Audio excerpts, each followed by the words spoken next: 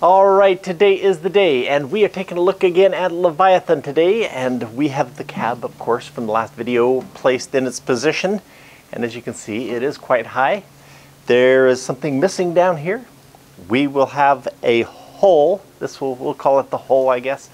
This is going to be the front part of the cab that goes down and is the deflection for the water, pushes everything underneath, and this will be a fiberglass piece that's going to go down and extend down towards the chassis.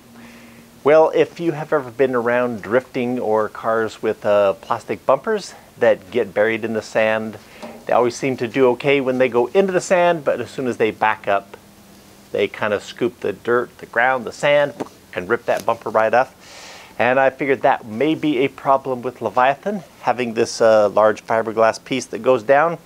It will probably do just fine going forward into something, but when you try to back out of that, it will tend to grab. So what we're doing today is we're building a chin roller.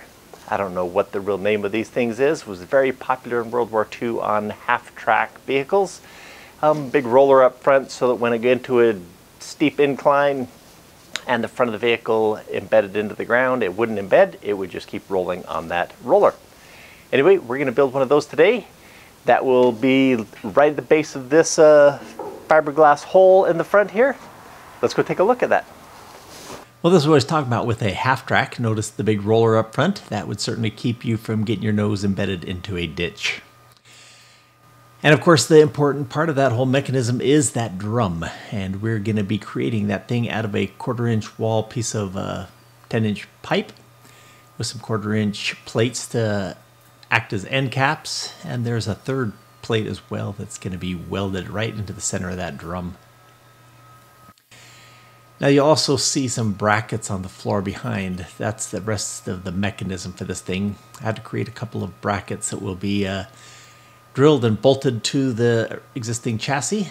That's these two pieces right here.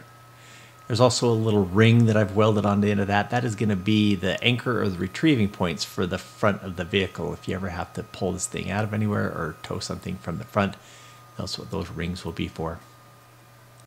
But we have a plate on the inside. We're going to put a couple of good strong tack welds on the inside plate, and then of course a continuous weld bead around the outside of each end. Now the pipe that runs through the middle of this thing is about a 3/8-inch wall, 1 1/4-inch piece of pipe.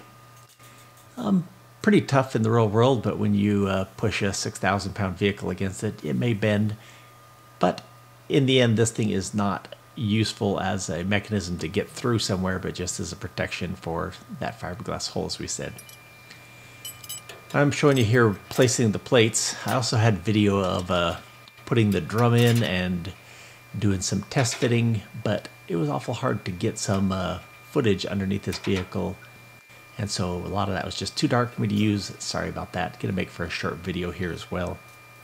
But this was putting the plates in place, measuring it, and now you can see a little cross piece of metal also that was added to give me my spacing as I bring this in the shop and weld it all up. The only thing not shown in this video is there's some end caps on that piece of pipe that will keep it from that drum from sliding back and forth, keep it centered on the vehicle. Once it was all welded up, take it outside and put some primer on it, get ready for the next steps. And that is, before we can progress, we need to add a bracket right in here, or an extension to the chassis that's going to come up and be the pivot point, or the mounting pivot point for the cab up above. So once that thing was kind of formed, it's got a little pin welded through it that we can run bolts through, and then we'll weld this whole thing directly to the chassis. Some good strong welds there. Once it's all cleaned up, prime it, get ready to add our drum system. So to do that, we're going to coat everything in our Raptor liner brown to match the rear bumpers and some other trim we'll have. Here's those anchor points mentioned before. And then we have this bar that crosses the middle, keeps our spacing, and that'll also be a mounting point for the fiberglass hole that comes underneath. And these points will be our pivot points for mounting the cab above. And there it is, a little short video, but that should protect ourselves from the bottom side. Thanks for coming by today. Come back, see us again.